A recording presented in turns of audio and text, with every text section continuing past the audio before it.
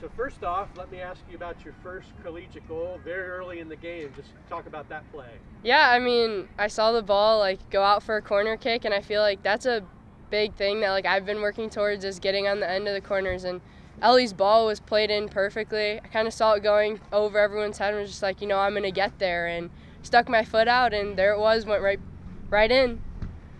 And then you're up 1-0 immediately, but Eastern came back, got a couple of goals before the half. What kind of things did you guys talk about at halftime and then early in the second half when you're down 2-1? Yeah, I think our biggest thing was that we couldn't just settle with what we already had. Had one goal, but it's not always good enough. You got to keep going, keep pushing forward. And our main thing was attitude.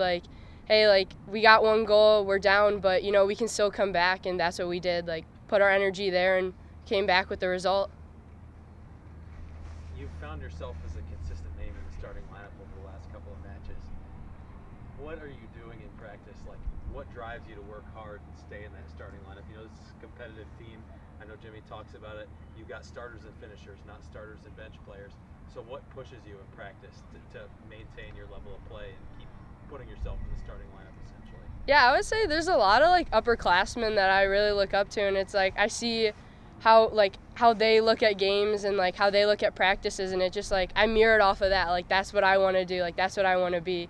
And everyone on the team just pushes me to be better, and it's I want to be there for my team. I want to do the best I can for my team. So I think that's the biggest driving force. I don't want to let them down. I want to be the best that I can be for everyone else on the team.